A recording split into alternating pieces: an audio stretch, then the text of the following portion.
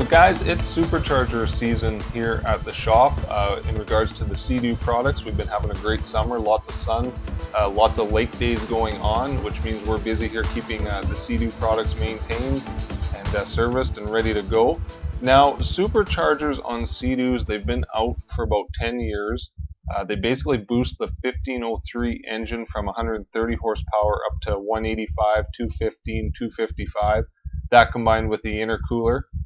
They spin at a very high RPM, 45,000 RPM, which means things like seals, bearings, washers, they can wear out. And when they do, if they are not properly maintained, these pieces can break apart and go through an engine and destroy an engine really quickly. So if you're running a supercharger on a Seadoo, you do need to be aware of the maintenance intervals or the maintenance that does need to be done when it's time to rebuild them. With this great kit that BRP offers. Basically, it's a rebuild kit that gives you everything you need to rebuild your supercharger, all the seals, all the washers, just a really thorough job of going right through it and making sure that it's good to go. So each year we do a number of these Seadoo supercharger rebuilds. We've got a fair share of them out there after 10 years on the market with them. And so we've gotten quite skilled at it. There is a number of special tools that we use when we are rebuilding these. A person does need to be aware of that because the RPM is at such a high rate, 45,000 RPM. You do need the special plates and the rolling torque wrench and the equipment and the know-how from the shop manual, all the specs to put these together properly. It's just not something that you want to use whatever you have laying around to do it, because like I said, it may blow apart and destroy a $10,000 engine.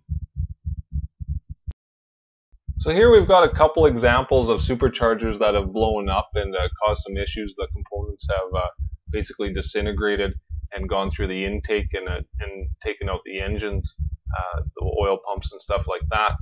But the first one we've got here, and one of the big issues that we see with them if they're not maintained, is the friction washers themselves go missing. Basically two little washers that go on either side of this little gear here, and after a while they can wear out and break apart and go through the engine. Now the one thing here that BRP has actually done some improvements with these washers over the years. If you got a gold set, kind of like the ones I'm showing here, they're good for 100 hours, and once they get replaced with the new ones in the kit, the titanium coated ones, they're good up to 200 hours. So they are making great improvements with these washers to kind of lengthen the interval of how long they go. You can see here on this supercharger where they've actually blown apart and they're missing on both sides here. And if this is one kind of to be aware of, if you got an older Seadoo, an 07 or older, they might have had a white washer into them, and the white ones, they've definitely had issues with them, and they could basically blow up at any time. So basically what I'm trying to say here is if you've just purchased a Seadoo or with a supercharger and you're not too sure if it's been rebuilt, or you can't remember the last time it's been done, or it's 07 or older, it's probably a very good idea to get that supercharger removed, get it inspected, get it rebuilt, so you know what's going on. Now the other issue I've seen with superchargers, and not very often, this is just a select few, but once in a while you'll see a bearing blow up on them. And then same thing again here, you see where the cage, basically the cage is disintegrated on this bearing. The bearing has fallen apart and again has got sucked into the intake and made its way through the engine. So I just wanted to show this one, just an example we had on the bench here. And again, once this happened, you can see here in the oil pump where it's scored up both oil pumps to the point that they need to be replaced.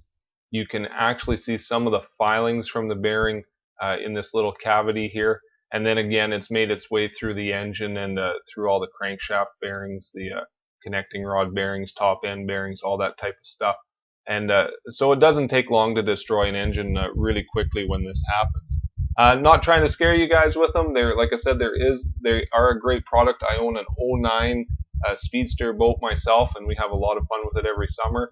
I keep the supercharger maintained, and it's just a great 255 horsepower, tons of speed. So if you own a product like this or you're thinking of getting one, by all means feel confident to bring it into the shop here. We can definitely keep you maintained, get the oil changed on it, get it ready for the season, and again, of course, keep your supercharger right up to snuff on it. So again, you guys, have a great summer. We're having a lot of fun here. Lots more videos to come. Thank you, and stay tuned.